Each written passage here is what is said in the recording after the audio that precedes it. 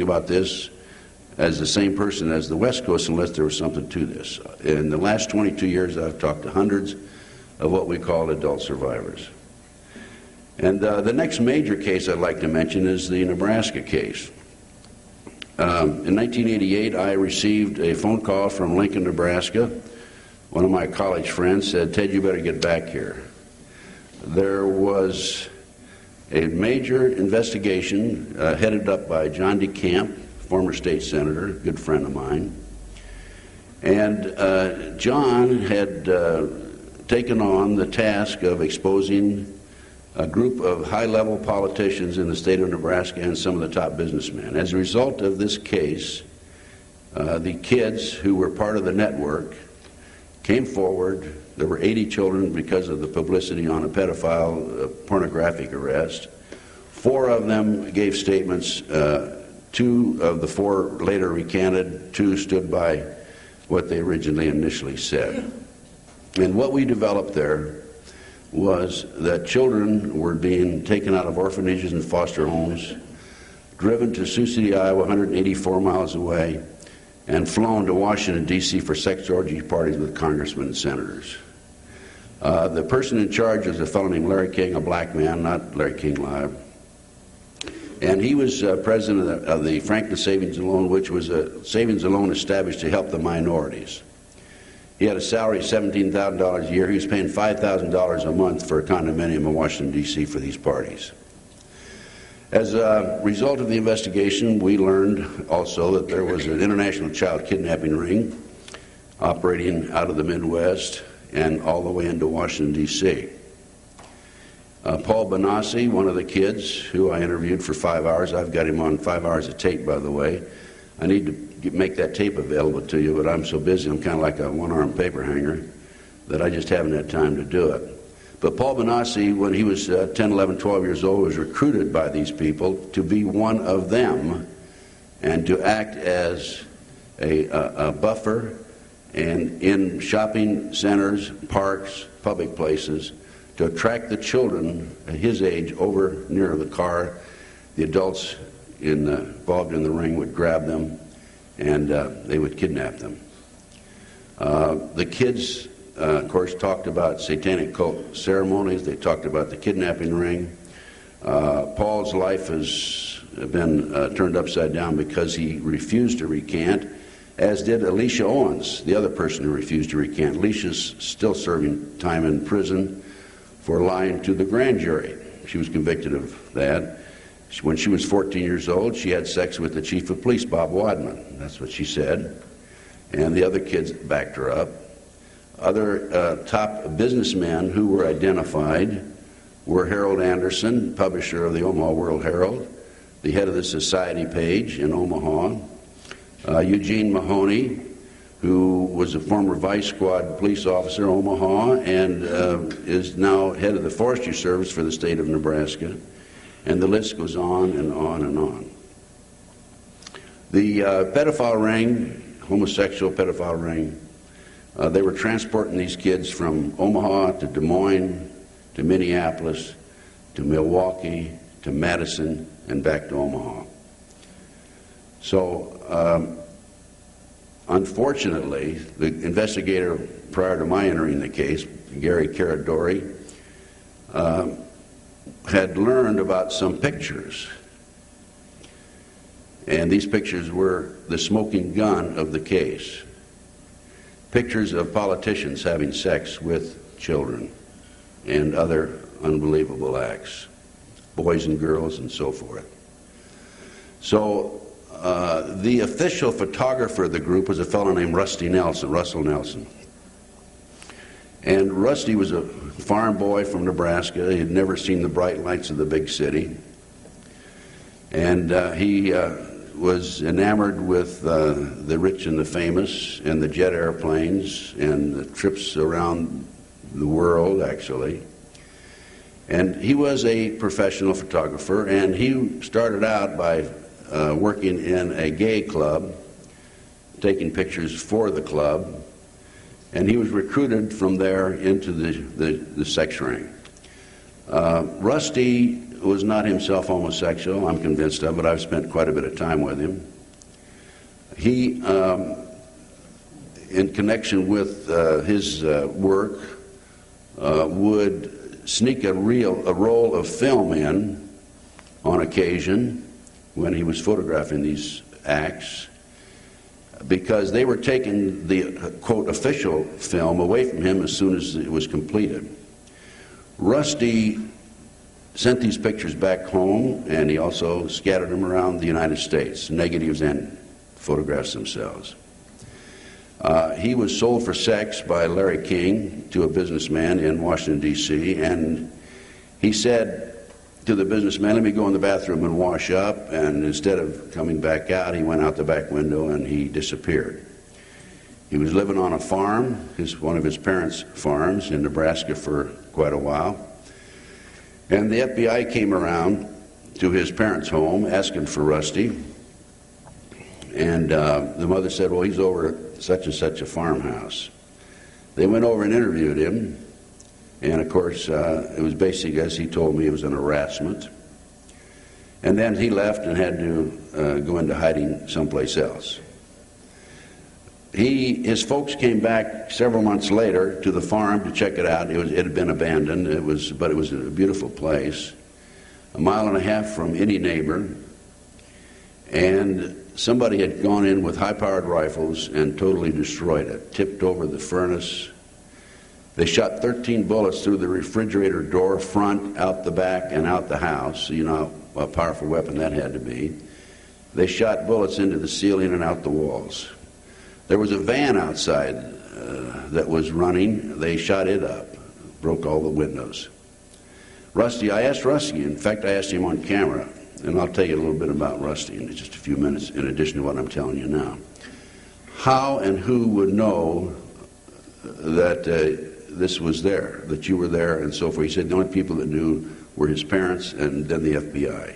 He's convinced that this was a tactic by the FBI.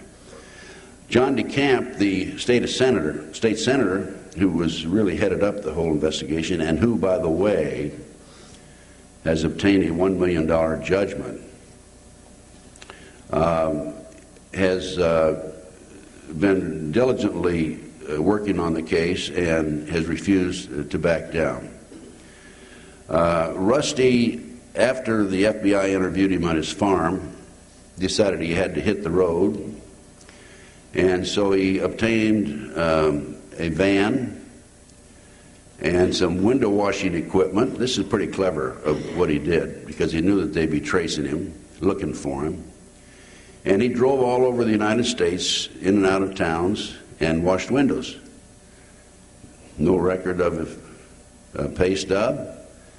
But unfortunately, about 3 years later, they caught up with him in Portland, Oregon. And he was arrested for having a broken taillight. In the back of his van, he had pictures of nudes, which professional photographers do on a regular basis, nothing pornography. And the police told him that there was a picture of a juvenile in the back of the van, and therefore they arrested him, and he was sentenced to 2 years in prison. He never faced his accuser. They would never tell him the name of the person who was supposedly a juvenile. Rusty's out and on probation. When he gets off probation, I located him on a farm in Oregon. And I drove from Las Vegas up to Oregon, picked him up and brought him back. And then I said to Rusty, Rusty, let's go look for those pictures. And Rusty said, good idea, let's go. So last October, November, for 2.5 months, Rusty and I lived out of the back of my pickup truck. Nothing fancy, a 4-cylinder Nissan that could barely get up the hills in Colorado. And as a matter of fact, on one occasion, it stalled. We were going up through this pass, and I just couldn't go any higher, even in first gear. Anyway, Rusty had a number of locations where he placed these pictures, at least he said that. There were 5 in Colorado. We went to the first one, which was an abandoned mine mill. He had placed them up behind the rafters toward the back of the mill. The pictures were gone. but there was a dynamite cap there. The second location was up about 2 miles up a mountain. Went up there, and it appeared that those pictures had been washed away. The third location was a mine. We found the mine, and it had the steel door on it, so we couldn't get in. The fourth location was in a cave on the side of a cliff near a waterfall about 300 feet straight down.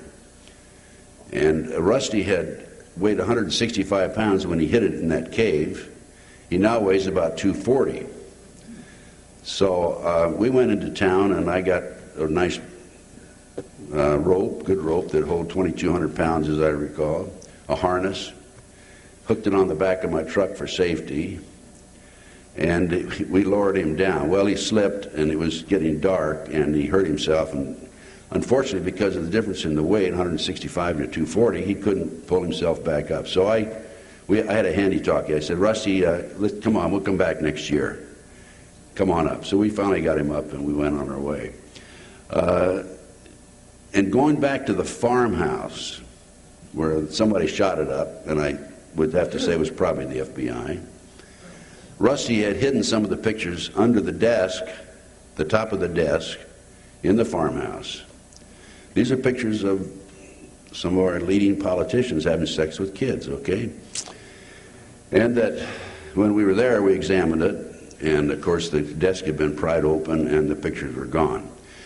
The question then arises, well, Rusty, how do I know there are any pictures? And if there were, how do we know that somebody came along and got them? And how would they know that they were there? Rusty told me when he was in jail in Portland, he thought he was doped, drugged. And they'd come in, guards and other men would come in at night and interview him, and he thinks he may have told them at that time where some of the locations of the pictures are. But there are some other locations that there's no need to discuss them here in detail. But as a result of that trip, and really the real basis for the trip is to do a video, do our own video, Rusty and John DeCamp and I. Now, on the back table back there, I've got a videotape that says Conspiracy of Silence. Let me tell you about this, and this is where I came up with the idea to grab Rusty and go find these pictures. There was a TV crew from Yorkshire Television in England that came over in the early 1990s. They were here for 7 months, and they filmed this whole case, the one I'm telling you about. It was to be aired on Discovery Channel May the 4th, 1994, and even listed in the TV guide, but at the last minute, somebody came in and bought up the rights and ordered that all the copies be destroyed. I hold in my hand a bootleg copy of that show. And what we are going to do, Rusty and I and John DeCamp, we're going to complete this story, and nobody's going to buy us off. I don't know if we can get it on Discovery Channel or not, but we're going to do our own video. And we're going to basically include the information here on this video, and we're going to update it. We're going to include the $1 million judgment. We're going to include information about more details about the kidnapping ring, and including an interview with Noreen Gosch. Noreen Gosch's 12-year-old son was kidnapped back in 1982, Johnny Gosch. There's a book out. It's called Why Johnny Can't Come Home. And I was supposed to have a case of them here tonight, but something happened. I guess, I don't know, maybe they're in the mail someplace. But Paul Benassi helped kidnap Johnny Gosch, and he gave us a statement to that effect. And they took Johnny that first day. He was kidnapped on a Sunday. He was delivering his Sunday Des Moines Register. Took him to a safe house in Sioux City, Iowa. They kept him there. And according to information developed by the mother, Noreen Gosch, the snatching of the child was ordered by a fellow named Michael Aquino. Michael Aquino, head of the Temple of Set out of San Francisco. This is in her book. And Michael Aquino wrote me a letter because I quoted him someplace and challenged me on it, but I said, hey, it's in the book. It's in Noreen Gosch's book. Anyway, young Johnny and another kid ended up stealing a car, and they went into hiding. They lived on an Indian reservation for quite a while up in northern Minnesota, and they were discovered there, and they had to move on. Yeah, Johnny Gosch is alive today. I know approximately where he is, but he doesn't dare come forward because he knows too much. He knows too many people who are involved. The video, by the way, that's back there on the back desk is I'm selling it for $30, and if you decide to buy it, the second video will be sent to you free. But if you do buy it, there's a sheet back there, and I want you to be sure to sign your name and address and so forth so we can get that second video to you. Along with the video, you get a free CD. There's a story behind the CD. Seems like everything I do, there's a story behind it, okay? This CD is called, it's a song by a fellow named Dave Pesnell. It's called Judas of D.C. Now, Dave, I've known Dave about 20 years, and he bought quite a bit of land outside San Bernardino, California, worthless land, basically. That's why he got it so cheap. He learned there was a water table underneath it. He made a deal with the Japanese, some Japanese private businessmen. They were going to build a plant because of the water there. He went out one day to inspect the land. He was met by soldiers, U.S. Army uniforms, with automatic weapons, told, get off the land. You can't come here. Dave ended up going to court. He lost in court. But what they didn't know about Dave, or if they did, they didn't do anything about it, he's a musician. And so he wrote this song, Judas of D.C., and it talks about how we are being double-crossed by the Washington gangsters. It doesn't matter if they're Republicans or Democrats. There's not a dime's worth of difference between any of them. Okay? But this goes along with the videotape if you decide to buy it. Also, there's something else that's very interesting. In the trial, which resulted in a $1 million judgment, I have the transcript back there. It's probably 160 pages. It's available, and it's fascinating reading, fascinating reading. I've accumulated 22 years of research and written these own books for myself. I might make $5, $6 a book, okay? So you don't get rich doing this. In fact, you go broke doing it. Every dime I have, I put into this cause. So I urge you to buy some of my reports, my personal reports, and make copies. I'm not in this because there's nothing back there copyrighted. Buy it, make copies, spread the word, okay? Now, there's something else that I need to bring to your attention. This is a book about the CIA, the Finders. This tied back into the Nebraska case. The Finders is a CIA covert operation. As far as I know, it's still operating. That was established in the early 1960s. And their task at hand was to kidnap children. Going back to the Nebraska case, what do they do with these kids that they kidnap? Paul Benassi has attended 6 auctions where they auction children. Any age from 3 and 4 all the way up to 21. They put a tag around their neck. They're in their underwear. They have a number on the tag. And people down below bid on them. The kids sell for between $15,000 to $50,000. I've even heard of one kid going for $100,000. Well, who's buying them? According to Paul, you can't afford that, huh? Okay. You don't want it either, I'm sure. According to Paul, they're one of the locations outside of Las Vegas, about 50 miles outside of Las Vegas, and I located it. It's an airstrip. I went up with a friend of mine, and we found it. And there were airplanes there. There were campers there. And there were men who, with foreign accents. There was a police officer there, at least somebody in a uniform. The kids are auctioned off and put on the airplane, and nobody knows what's happened to them. Now, in the last 4 years, we meaning I network with a lot of people, of course. We've had information from 2 airline employees, one in Denver, Colorado, and one in Los Angeles, LAX. In Denver, Colorado, I happened to be lecturing there that night that this occurred. And an airplane with 210 children was being fueled in Denver. The employee who was working there asked one of the adults, there were 2 men and 1 woman, "What's going on here with these kids?" She said, "Child Protective Service is none of your business. Mind your own business." Those kids were being flown to Paris, France, okay?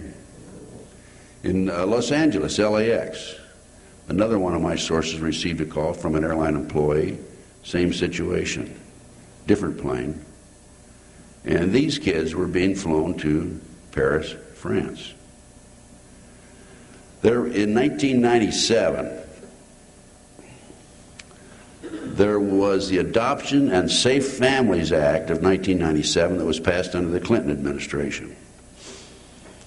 And what that did, it took children who were abused out of the biological home, put them in foster homes, and then put them up for adoption. Okay? And you don't know this, or maybe you do, but if Child Protective Services receives even an anonymous phone call from a neighbor, and that neighbor says that that parent slapped that kid, they can come in and grab that child. The title of the act again? Adoption and Safe Families Act. Yeah? It's not Safe Families Act, it's Safe Kidnapping Act. There are 3,000 children who are taken away from the biological parents every day of the week. A friend of mine, good friend of mine, in fact, I used to have a radio talk show, I had a radio talk show for 2 years. Her name is Suzanne Schell. She had her kid taken away from her. She was like Noreen Gosh. She wasn't going to stand for it. By the way, Noreen's been on every TV show in America, too. And in addition to this book, Why Johnny Can't Come Home, she's done a tremendous job. And if every parent who lost a child would do what Noreen Gosh has done, we wouldn't have this problem. Okay, Suzanne Schell, she's a fighter, too. And she wrote this book, Profane Justice, Comprehensive Guide to Asserting Your Parental Rights. This book points out that in 1974, 4 to 5 children a day were dying of child abuse. In 1997, 4 of 5 children a day were still dying of child abuse. The only difference was that half of them died in foster homes. Between 1997 and 2002, the goal of the federal government is to double adoptions by offering financial incentives to remove children from their homes and terminate parental rights. Of all the children taken from the biological parents, placed in foster homes, and then for adoption, of all the children that are taken, only 37% return home. So what's happening to these kids, okay? Well, I just recently learned, and I don't have any, I've got a lot of material here for the screen, but I'll get to it in a minute. Anyway, what's happening to these kids is they're being placed in the foster home, and then they're being adopted. And once they get into the system, they're adopted, you don't hear about them anymore. They are gone, okay? I suspect that some of these kids on these airplanes were adopted children. There is a network of criminals that have set up a money-making scheme at the expense of our children.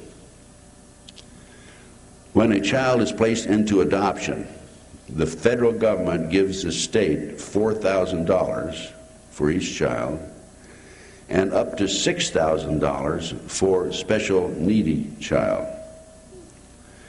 There's a racket going on in America today where the kids are being placed into adoption, and let's say, for example, Joan Smith, say 4 or 5 years old, is placed up for adoption and is adopted and is gone. That same person is then changed to Joan Smithley. And then they change the name again. They change it 4 times. And then they adopt that same person 75 times. 79 times $4,000 is a lot of money. And you have this network of criminals, you have attorneys, you have judges who are involved in this. That's not all. That is not all.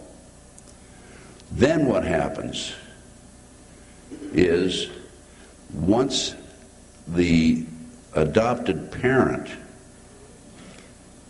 gets the child and starts receiving the money, and by the way, they go on Medicaid right away too, by the way.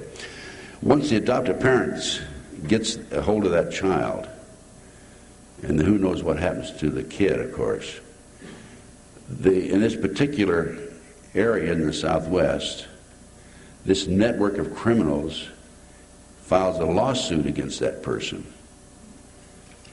and collects the money. Okay, and then that person who is set up as the adopted parent receives their cut, the networks receive a cut, the judges receive a cut, because they're involved in phony lawsuits. This is going on right today. The person who gave me this information, and again, I just received this about 2 weeks ago, went back to the Clinton White House and talked to them about this, contacted the FBI and talked to them about this. Nobody is doing anything about it. Too many high-level people involved. Okay, let's scoot along. By the way, the finder's report, just a minute, let me think. The finder's report is back there, and I'm going to put it up on the screen for you for documentation about our great CIA. The great CIA is not only involved in kidnapping children, they're the biggest drug dealer in the world. As we know, Iran-Contra. And the CIA is the most evil organization that's ever been established in the history of the world. And the FBI is right along behind them.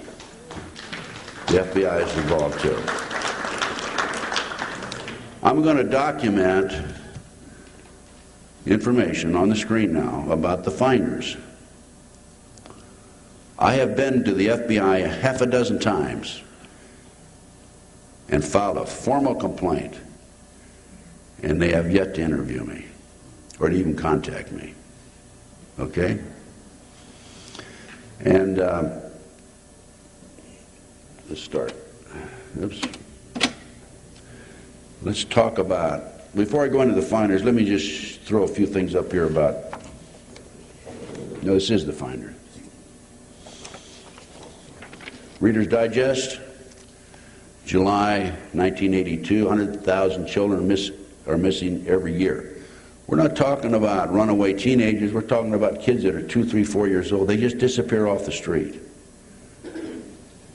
The great FBI will tell you how many bank robberies occurred last year, how many statutory rapes occurred. They'll tell you about armed robberies and stolen cars. They won't give you figures on the missing children. Here's the finders.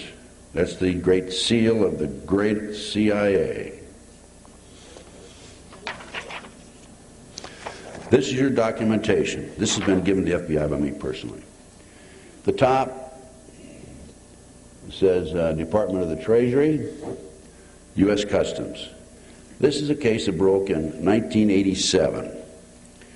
And at that time, there was 2 well-dressed men in a van, Dodge van, that were with 6 children, ages, as you see down here, 2 to 6 and 7 years of age. They were in a park. The kids were shabbily dressed, the men were very well dressed. The men had passports on them. The police went out and talked to them, And the children said that they were en route to Mexico to a smart school. The men refused to talk. The information was, the van had Virginia license plates on it, and the information was sent back to the Washington Metropolitan Police Department of Washington, D.C., and the files were checked there, and they learned that there had been information there about blood rituals that had taken place and possibly a homicide. And by the way, the Metropolitan Police Department obtained a search warrant, and that's where they came up with this information. There was a much more detail on it than what I'm giving you, but this is the report itself. And if you'll notice down here at the bottom, inspection of the premises revealed that organizations in different places in the world were involved in this project. And you see here it says London, Germany, the Bahamas, Japan, Hong Kong, Malaysia, Africa, Costa Rica, Europe, and so forth. And there was a Palestinian aspect to it. And here's this kind of interesting. There was a code word called Operation Pentagon, or Break-In Pentagon. Is it on there? I don't see it right now. Yeah. It was a code word. Yeah, okay, here it is. The Pentagon Break-In. Obviously a code word. So what happened? The customs agent who investigated this was in contact with the Metropolitan Police Department. He went over there for a briefing to the Metropolitan Police Department of Washington, D.C. on April the 2nd. And he had been working with the detective Bradley. And at that time, he was referred to a third person. Probably somebody didn't want his name in his report. And he was advised that all the passport data had been turned over to the State Department for their investigation. The State Department, in turn, advised the Metropolitan Police Department that travel and use of the passports by the holders of the passports was within the law and no action would be taken. This includes travel to Moscow, North Korea, and North Vietnam in the late 1950s and the mid-1970s. Well, it was illegal to travel in those countries in those days. The individual further advised of circumstances which indicated that the investigation into the activities of the finders had become a CIA internal matter. The Metropolitan Police Department report had been classified secret and was not available for results. I was advised that the FBI had withdrawn from the investigation several weeks prior, and that the FBI Foreign Counterintelligence Division, that's Division 5 in headquarters, which handles all counterintelligence and counter-espionage and so forth, informed the Metropolitan Police and Customs that they should not furnish the information to the Washington Field Office, which is the investigative arm of the FBI in that area, not headquarters.